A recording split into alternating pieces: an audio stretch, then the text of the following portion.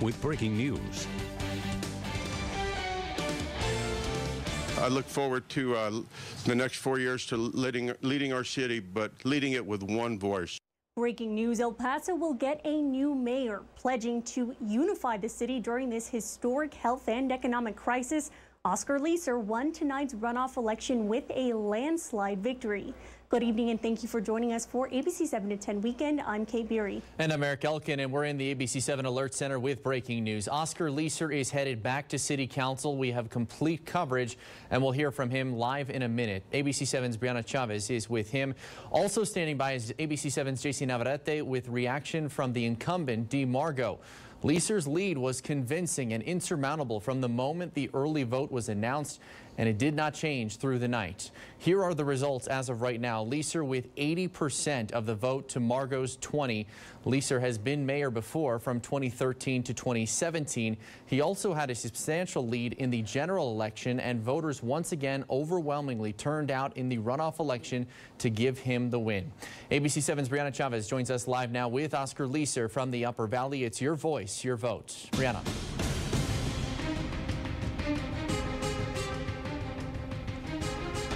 Eric, you mentioned all of it. Oscar Leeser taking the majority of the lead, 80% of the vote with unofficial results. And joining me now is former Mayor Oscar Leeser and now Mayor-elect stepping back into the mayoral office. Thank you so much for speaking with us this evening.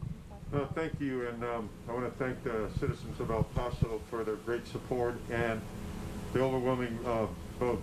You know, to have over 80% of the vote I'm very thankful and very humbled, and I'm looking forward to working together. And our biggest thing while we were running for office, we kept talking about we needed to have a united voice, together. And I was able tonight to talk to Congresswoman Escobar, and we talked about some of the programs that are coming up, and we needed to get together. And I'm looking forward to meeting with her next week, because she said there's some federal programs that we need to work with to make sure we can bring to El Paso. So I was very excited and thankful that we had that conversation. She's done a great job of representing in El Paso, and I look forward to working with her, working with Judge Samaniego and also City Council. I know there's two close City Council races that are too close to call yet, but I look forward to making sure we unite our council and we speak with one voice to the citizens. And you know, they've had a crisis of confidence in their leaders, and I think we saw that today when you see over 80% of the citizens of El Paso ask for a change. And I'm thankful, and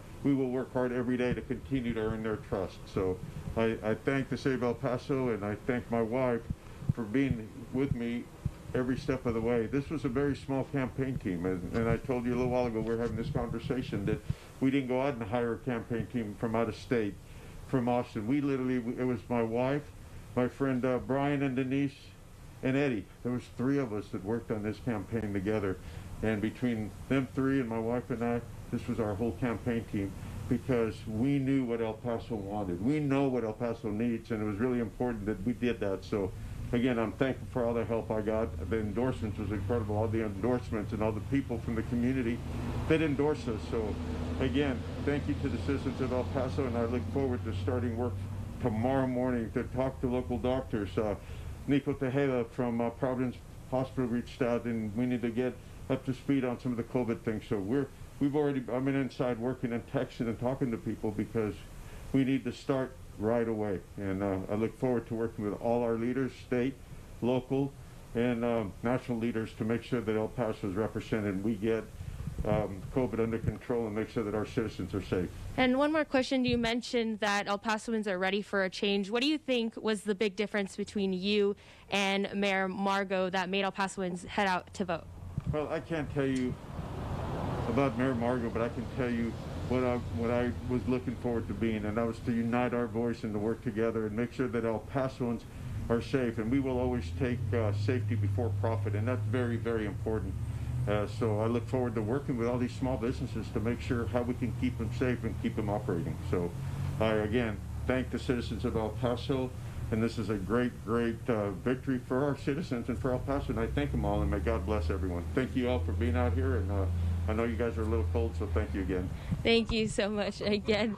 Oscar Leeser getting 80% of the unofficial vote. He is now becoming mayor-elect, stepping back into the mayoral office, voted as El Paso's next mayor for the next 4 years. Live in the Upper Valley, Brianna Chavez, ABC 7. All right, Brianna, and the leadership in El Paso defined tonight as we get the results from the night's biggest race.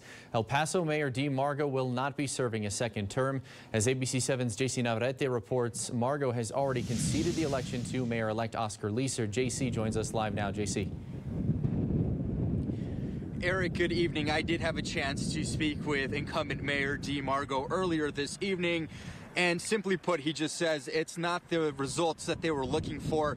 As we've been reporting, 80% of the vote going to Oscar Leeser earlier this evening. Now, when I did talk to Mayor Margo, he did tell me while he was disappointed in the result, nothing changes in the way he sees El Paso. He's still very proud of his community. We want to go ahead and give you a look at your screen of folks making their way out there to cast their vote. A lot of folks waiting for Election Day to cast their vote for the city's highest elected office up for grabs earlier today. Now, after serving a 4-year term, Mayor Margo tells me that he is proud of the work his administration did. It was a challenging term for the mayor considering his time in office. He had to deal with a lot, including the migrant surge, the August 3rd mass shooting, and lastly, the pandemic.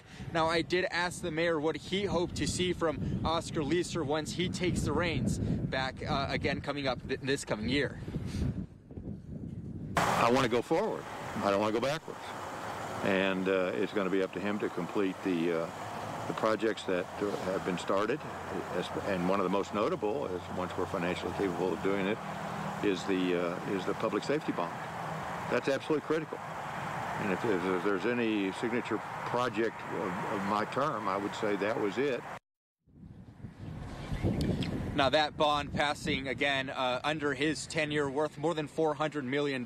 So that appears to be what's on Margo's mind, this evening. Now, I did get to ask Mayor Margo if he felt that, the handling of the pandemic or the potential rift that appeared to have between him and the county judge may have had an impact on tonight's results. He tells me he doesn't feel that he had a rift with County Judge Ricardo Samaniego. Instead, it's more just a difference of opinions there. I have more on the mayor coming up here on Good Morning El Paso. Make sure to tune in for our conversation. If you do want to listen to the entire interview, you can find that on our website, kvia.com. Reporting live near downtown El Paso, JC Navarrete, ABC 7. Meanwhile, the turnout in this runoff election is significantly higher than the last mayoral election in 2017, according to the County Elections Department. It's the first time mayoral elections happen in the fall. The county is predicting a turnout of 12 or 13% this time around, according to Elections Administrator Lisa Wise. Back in the summer of 2017, 8.8% of registered voters cast their ballots. Two other key races in runoffs that will round out the new council. In District 2, which covers central El Paso and parts of Northeast, incumbent Alexandra Anello has had a tough race against Judy Gutierrez, who worked in the District 2 office for years. Anello with a 158-vote lead tonight after losing in the general election. She was trailing Gutierrez in the initial November 3rd election. Here's her reaction. Yeah, I'm sorry. I'm going to get a little emotional. It has been a hard race, right?